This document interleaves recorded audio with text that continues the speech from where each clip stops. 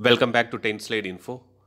Another major milestone achieved by DRDO by performing a successful flight test of the vertical launch short-range surface-to-air missile. And this happened from the integrated test range in Odisha's Chandipur. The flight test was performed by both DRDO and the Indian Navy on an Indian naval ship against a high-speed unmanned aerial target.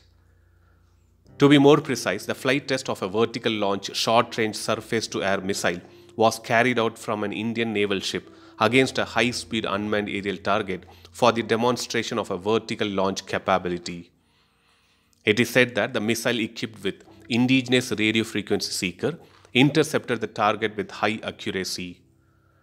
Not just that, the radio frequency, the entire missile has been developed indigenously by DRDO.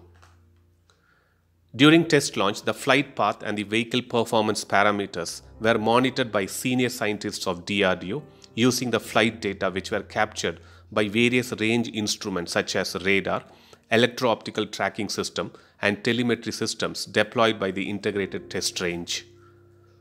The senior scientists who monitored the flight path and the performance parameters are from various DRDO labs involved in the design and development of the system, and these labs are Defense Research and Development Laboratory, Research Center Emirath, R&D engineers from Pune.